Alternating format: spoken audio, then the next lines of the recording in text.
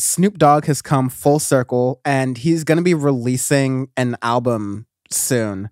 And I think it's called like Back on Death Row or something like that. But one thing that makes it great is that he is acquiring Death Row Records, his original record label. Hi, Blurry Sean. And apparently he is we'll figure that out later.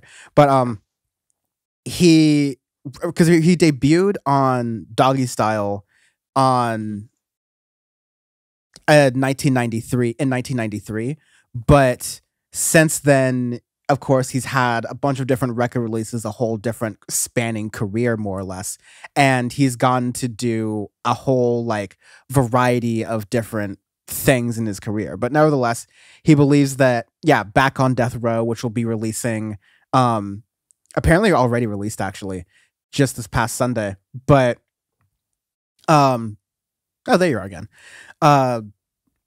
When Snoop Dogg left Death Row in 1998, he explained, "There was nothing over there. Suge Knight was in jail. Tupac was dead. Dr. Dre left.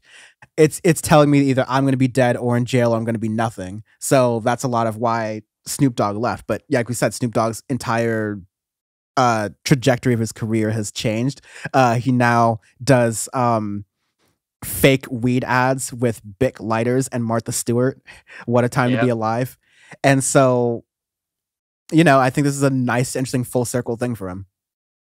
Yeah, it's kind of, it's just the irony of it all, right? Of all the stuff that happened between him and Death Row Records. I mean, all the stuff with the gangster rap in the 90s. You had Eazy-E saying, motherfuck Death Row. Here comes my left blow. You have there's so much history within there that it's kind of cool to see go for a circle. It'll be interesting to see what happens and to see what he does with Death Row, right? Like you have a lot of interesting rap record labels right now that are kind of in this limbo situation of artists leaving them, artists coming, and trying to see how they adapt to an ever-changing world, adapt to newer artists coming onto their record labels and stuff. So we'll see what happens. We'll see if it's a good thing for them or something where it's a Hail Mary to see what happens. And yeah, you report, you decide. Yeah. While this is all happening, there was a lawsuit by a Jane Doe, essentially, that alleges in 2013 that the rapper, along with Snoop's longtime associate, Bishop Magic Juan, basically sexually coerced, harassed, and assaulted this woman after attending a Snoop concert in Anaheim, California in 2013, basically saying that the associate offered to take her home, assaulted her there, and then brought her to a place where Snoop Dogg was shooting for potential career opportunity, and then alleging that Snoop Dogg then sexually assaulted her there in a bathroom. It's kind of in one of those situations where like the lawsuit exists and Snoop Dogg is responding saying that this is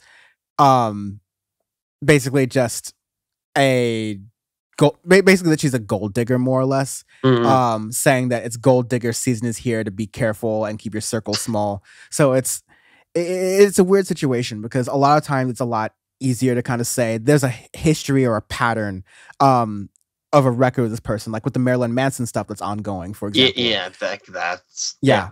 Or the R. Kelly stuff. There's a pattern, there's a history, there's a record. Not a little bit R. Kelly. Yeah, you've gotten some stuff with Snoop Dogg here and there. I mean, he's a well-known Crip, and like there's a lot of like things here and there related to that.